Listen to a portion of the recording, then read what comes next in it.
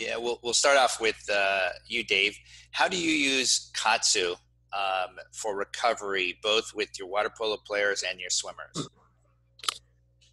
So for water polo, one of the things that we have are the Aqua Bands. And with the Aqua Bands, as soon as a game is over, the girls put the leg Aqua Bands on. They hop in the water immediately, and they do a flutter kick for about 20 seconds to build the lactic acid back up in the muscles and get the blood engorged in the legs. And then they do a 25 flutter kick with the skull. Sometimes they'll push off of the wall after the flutter kick. They'll push off of the wall and they'll put their hands up and they'll egg beat her. And then they'll come back to the wall and flutter kick. So they'll do something to get the blood engorged in their legs. And then they will do maybe 1 lap or 2 laps, hop out, pull off the KAATSUs, and they tell me they can feel relief. I think the word that they use is refreshed. It feels refreshing. And this is completely different from what I see water polo players traditionally do after a water polo game. The game is more or less 45 minutes to an hour if it goes into overtime. The athletes typically go to the warm down pool and just basically swim easy. Whereas you've completely changed this form of recovery, correct? Yes, after learning a lot about how KAATSU works and how, especially learning how when the blood is engorged in the legs, how the veins and the arteries stretch, the capillaries stretch, and all the blood is engorged in all 3 of them. And so with the capillaries completely full, when you release the Aqua Bands, those capillaries are vital in pulling out the lactic acid. And so I think you explained what I was doing was when you pull the Aqua Bands off, it's like a dam opening up and the lactic acid just flushing out. Yes, yes. And Chris, how do you use it with your athletes, both in competition and workouts in terms of recovery? Yes, it's very similar to Dave. We use both the Aqua Bands and the pneumatic bands for the recovery. I think at this, if we want to talk about practice or in training sessions, just because there seems to be a little more time, and there's the fact of getting out and drying off, so that, you know, with the pneumatic bands that don't go, that are not made for the water, we have a little more time to just use the cycle feature. It's very interesting how I usually ask the swimmers, do you want to do your arms or your legs? And usually the response is kind of very related to what kind of athlete they are. If they're more of an arm dominant swimmer, they tend to want to recover their arms. If they're a leg dominant swimmer, they want to recover their legs. I found I don't think there's a formula as much as it's more just for the mental side also. If they want to feel like their legs are recovered, well, they actually will recover their legs, but they like that feel. So it's kind of like an athlete if they want to have a massage of their legs or their arms or their upper back. So we'll use the pneumatic bands in the training sort of environment. And we'll do three, maybe sometimes even 4 full cycles with the Cycle 2.0. So it can last anywhere between 10 and 15 minutes.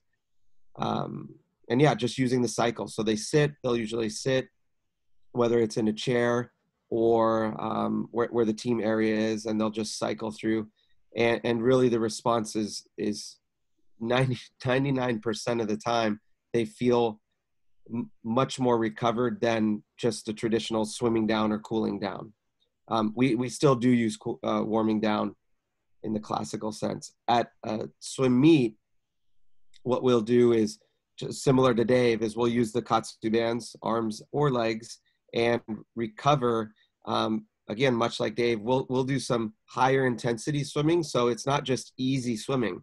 They'll swim at a moderate pace. I'll give them a set, you know, and if they have the arm bands on, we won't necessarily pull, but they'll do more of an upper body focused warm down If they're using the leg bands, just like Dave, we'll do some vertical kicking or kind of a kick swim progression where they go from a moderate pace to an easy pace. They'll take the bands off and then finish with, just an easy 100 with no KAATSU bands on.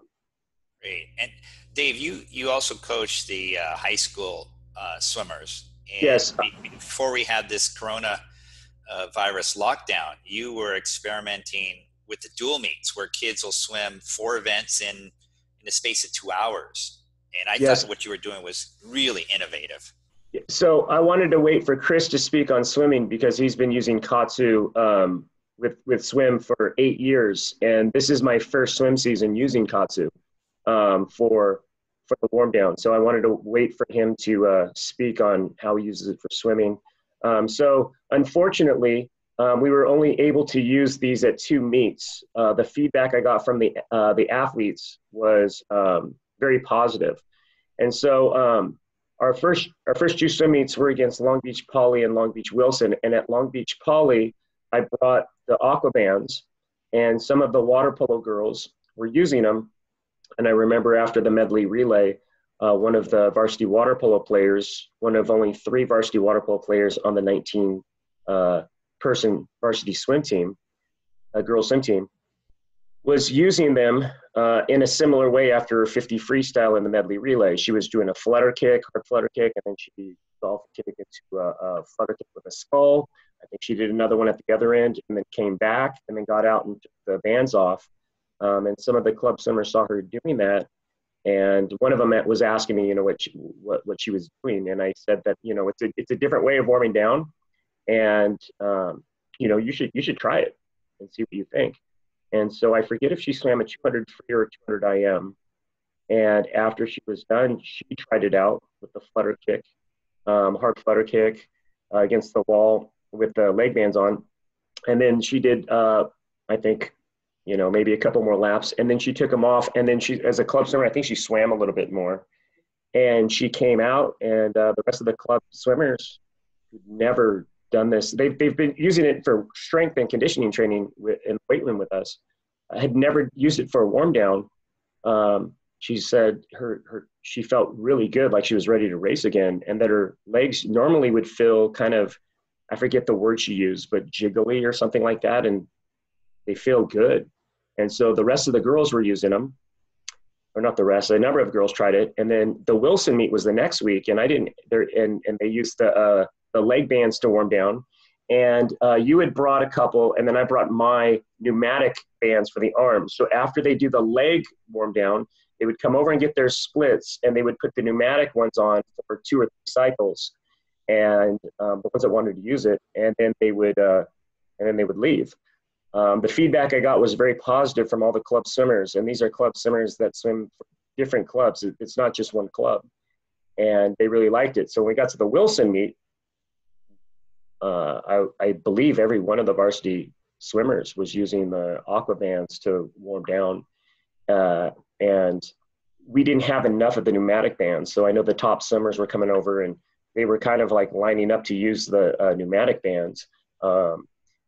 Because it's, we only had 3 of them, but very positive. That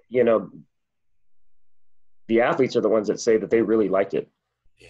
So it basically took you 2 dual meets to go from what is it to complete adoption. Not only what was it, a couple of the girls were kind of like, that's not the proper way to warm down. And I said, well, you can try it. The worst that can happen is you try it, and then you do your warm down after, And Chris, what do you explain to your swimmers, many of whom go on to swim at NCAA Division I schools? How do you explain to a young teenage athlete or a collegiate athlete what you're doing with KAATSU to recovery? Yeah, that's a great question. And my answers are usually based on how I can try to convince them that it's the right thing, whether they're, very, I don't want to say skeptical, but doubtful, or they're all in. The all in kids are, and it's starting to be more all-in kids because we're having a lot of result, and all of our kids that use KAATSU for recovery and for training are having good results. So it's getting easier to convince them. But I think the way I tell them is just like Dave, again, you know, it's different. It's a different way to warm down. But what I think, and actually as we're having this discussion right now, I'm kind of, my mind is going, and I'm thinking, you know, it's a way to prime your body for the next, what's coming next. So if you are recovering, I think already the brain is telling the nervous system, right, we're recovering. So I think the KAATSU is a catalyst to help prime for the recovery. If it's to warm up, because I also use them to warm up, the body is using the KAATSU as a primer for warming up. So I think that's really what you're doing. You know, I think that what the KAATSU does is it helps the body sort of fast forward the recovery, or fast forward the warming down. I don't know if Dave would agree with that, but what it does is we have such little time, such little space. So for me, it's the perfect tool to help for this recovery, warm down or even warm up. It really, we have such, and here in New England where the warm down, some pools we don't have warm down. So I've done some experimenting, just to share, and I apologize if I keep talking, is I've had situations where my top athletes, talking about, I have a young man who's going to NC State, the top recruit next year, a sprinter. We've been in meets where we don't have warm down. There is no warm down. It's a 6-lane pool. So we warm down with just, you know, and using the pneumatic belts. I'll even, rather than just sitting, I'll have him do simulated land swimming or walking with the cycles on. And we actually did an experiment where purposefully he one time did have a little bit of a warm down option, but we didn't warm down. Instead, we just did KAATSU, and his results were just as fine as they always were with warming down. So for him, he's like, well, I'm not warming down anymore. I'm just going to use KAATSU. Yeah. So, and I'm fine with that, because I know physiologically he is, you know, like, and we've had, you know, Michael Andrew, who's one of our great examples of using KAATSU cycles between world championship events and had success. So, yeah. I want to shift a little bit between recovery from an athletic competition to actually recovery from injuries. And both of you, in Dave's case, he had some lower back issues. He had some issues in his mouth. And Chris, you had a broken heel and broken ribs. Dave, can you explain how you felt KAATSU helped you with both your back and your mouth? Yeah, so really the first thing was that I noticed healing was my back. So in 2015, I got T-boned I was in an automobile accident. I got T-boned, and I've been going to the chiropractor, you know, 3 days a week. I was on a constant cycle with my doctor. It was like a regular phone call every 3 months, going to the doctor. I was getting neoproxen, muscle relaxers, and Vicodin. And I tried not to take the Vicodin as much, but I was constantly with the painkillers, 3 days a week, going to the chiropractor just to be able to, you know, move and walk. Some days I'd go for weeks where I was probably okay, feeling pretty good, you know, 3 weeks. And then all of a sudden I'd wake up, I couldn't move my back. You know, I couldn't walk. It killed. Sometimes I was on crutches. And this has been a constant since late 2015. And I started using the KAATSU cycles, and I was really using it to work out. And I was going to the gym 7 days a week in the summertime when I started using it. And you asked me to cut back the gym.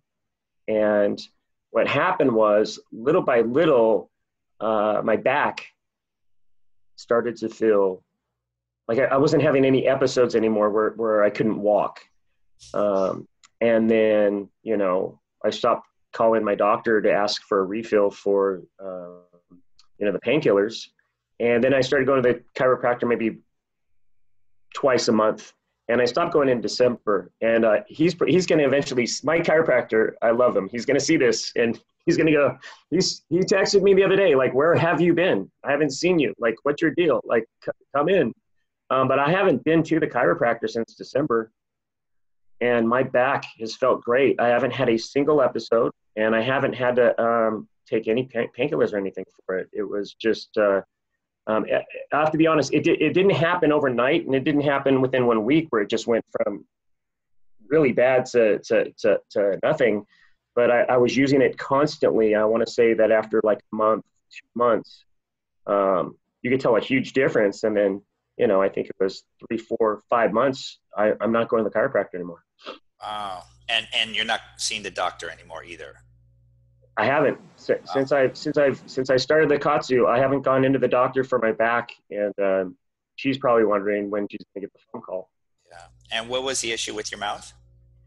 So since I was 24 years old, I don't know why, but when I go to the dentist, they have to do something with a laser because they say that my gums are inflamed.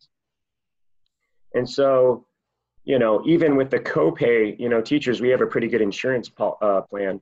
And so we've got a pretty good copay. But it's just every time I go in, I'm spending $300 or $600 or $700 out of pocket. I don't know how much it would cost, completely out of pocket, to have them clean up my gums using lasers because they're inflamed and they are swelling. And so when this COVID-19 thing, epidemic happened, I had time, and it had been, I put off going to the dentist for 2 years because I was just like, man, every time I go in there, I've got to do this gum thing. So I made a phone call to my dentist, and I said, when do you have anything open? And it usually takes a few weeks. And they said, we have an opening today because everybody's canceling. So I went in that day. We did the x-rays, they did the cleaning. And then I'm just bracing for like a $1,200 laser surgery, whatever they're doing with my gums with the lasers. And she says, hey, your gums are fine.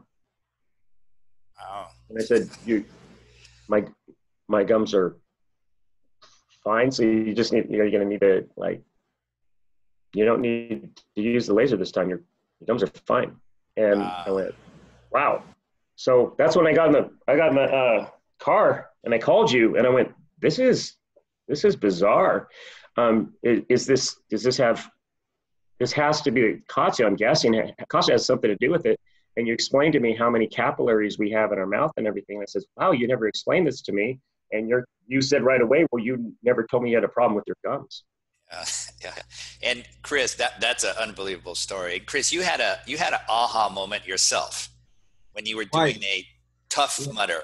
First talk about your Tough Mudder accident. So, was in just as I was sort of experienced the midlife crisis and needed to challenge myself, I'd signed up for a Tough Mudder up in New Hampshire, and was pretty feeling good about my fitness level, that I'd trained a little bit for it.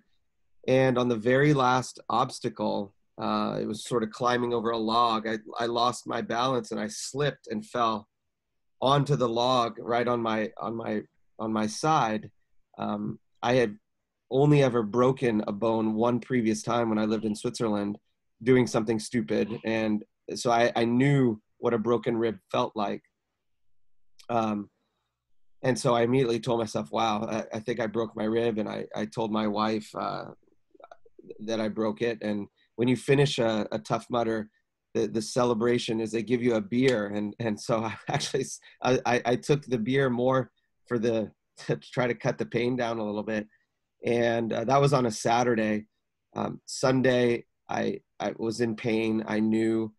And on Monday morning, I took myself to Mass General and just, I knew I needed an x-ray just to confirm. I knew that there's nothing really you can do for a broken rib other than, the knowledge that you have a broken rib. And so got the x-ray, and lo and behold, I not only had a broken rib, I had 2 broken ribs. One was pretty good fracture. The other one was a hairline fracture. So it was kind of a break and a half, as I tell people.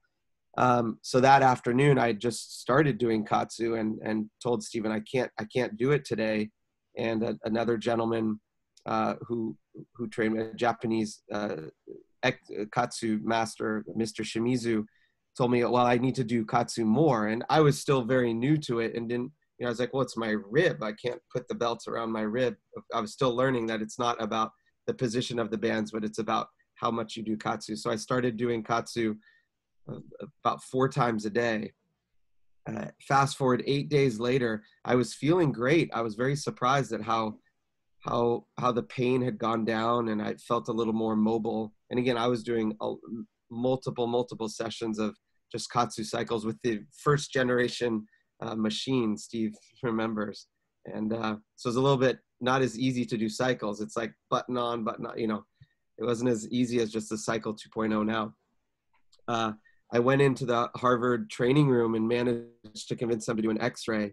And the doctor who looked at my x-ray said, well, you must have broken a rib several months ago. We see it, but it couldn't have been last week. So I didn't even tell him, because I didn't want to get anyone in trouble for doing the x-ray. That's all I needed. So that was my first aha moment. And then should I share the second one? Yes, please. Wait, I have a question. Yeah. So you broke the rib a week before, and the KAATSU made it helped your body to heal it as fast or faster than if you would have broken it a couple months prior, correct? Correct. Yeah. So I healed, the bone healed very quickly. And I wasn't doing nothing, just cycles, just a lot of, so the body's response to the, increased number of KAATSU cycles, my body's response was bone growth.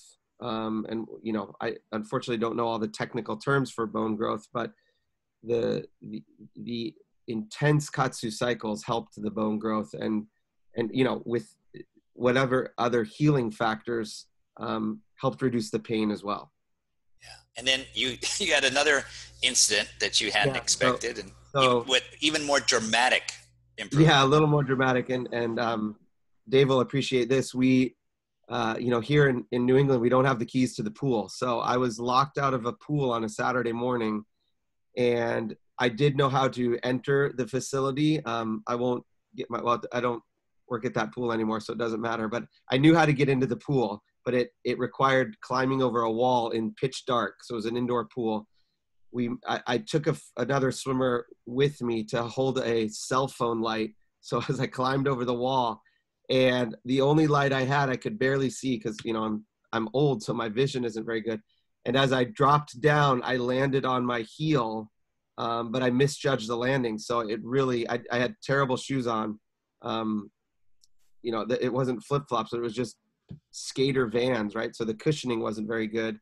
And I landed on my left heel and took all the impact on one foot. I knew right away that I was in trouble. I managed to hobble over to get the lights on and go open the door. And I sat down, and all my team, they knew right away that I was in pain. I tried to hide it, but they knew that I was, I had an assistant coach there. I drove myself immediately. The coach took over the workout.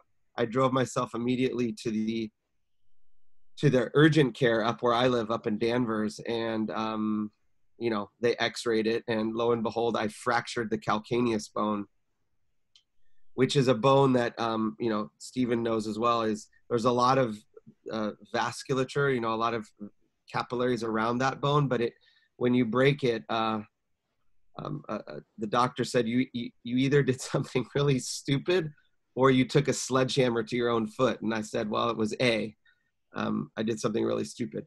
So again, KAATSU, lots of cycles. And they did give me a boot and crutches, and it was literally 10 days. They said it would be— Excuse me, what was the prognosis? What would the doctor predict that would happen?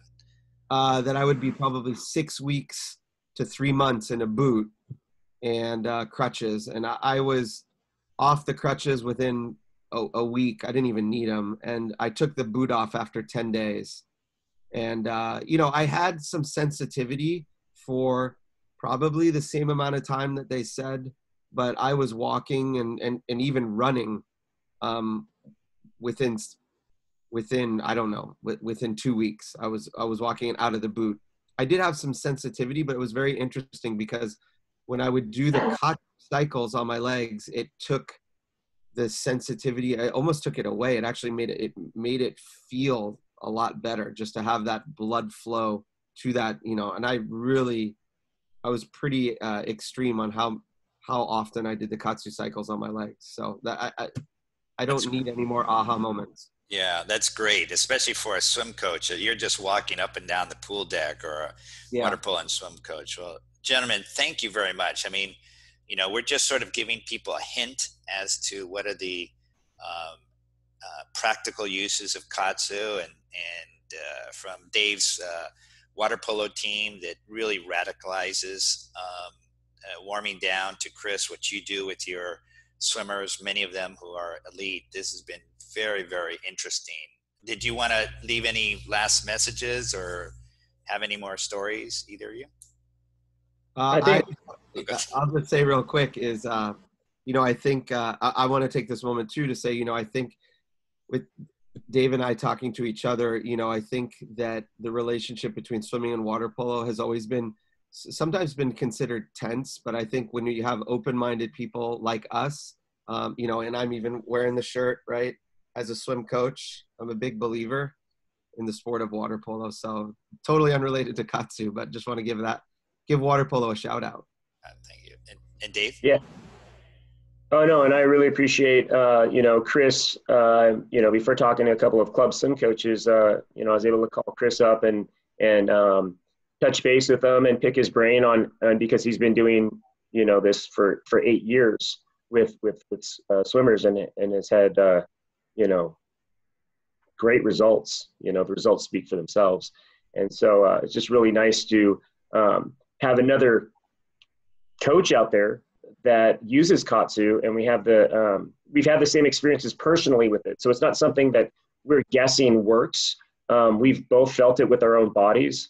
And even something as simple as I told you a few weeks ago, I mean, it's a small injury. After hearing Chris's, this is going to sound kind of weak, but I had mentioned that I sliced my thumb really bad to where it needed to get stitches. And I told you that I figured if I have to go to the emergency room to get stitches now, I'm going to have to go in 2 hours from now. Let me just try KAATSU. So I wrapped it tight, put the hydrogen peroxide on it, and I did a couple hours of KAATSU, and I took it off, and I was like, now it's borderline. So then I did it again, woke up the next morning, and I looked at it, and then it was just a bad cut. And then I did it, and by the end of the day, I mean, it healed. Like, it was healed. And I have a scar from it. I mean, if I would have got stitches, there'd be no scar. But I mean, it's on my thumb. That just something as simple as, your cuts, that your body heals so much faster with something as simple as a cut if you just start doing these KAATSU cycles. And then just having another coach like Chris that I can just, call up and say, how are you using this with your swimmers? I was thinking of doing this. Have you done anything like this? Yes, but I do it like this. And so just having another KAATSU user, a big time KAATSU user that has a lot of experience in it, it's awesome being able to pick up the phone and have that resource. Yeah, great. And Chris, I noticed you have your certificate from Dr. Sato, the KAATSU inventor, over your shoulder. Yeah. It's very cool. Well, and I have it, I should probably put it above, but I have it, below my college diploma. But yeah, it reminds me, I can't read it. It's in Japanese. Steve can read it. But yeah, I guess, yeah, I'm very proud of it. And I passed the test because Steven was there the day in Tokyo when I had to go through the gauntlet of Dr. Sato on his Stairmaster from, 1970. And Dr. Sato putting the KAATSU bands on you is like nothing else. So it was like a vice grip on my legs. And it was, I'll never regret it, but I don't know if I ever want to do that again because that was the worst Stairmaster 20 minutes I've ever done. It was brutal. And Dave will have an experience of meeting Dr. Sato at the rescheduled Tokyo Olympics. Yeah. Both of you will be there. We'll be demonstrating and explaining KAATSU to the Olympic family. And so it'll be a good time for us to get together in Tokyo. Looking forward, yeah. Well, thank you very much, gentlemen. Good luck on your seasons and kick some butt.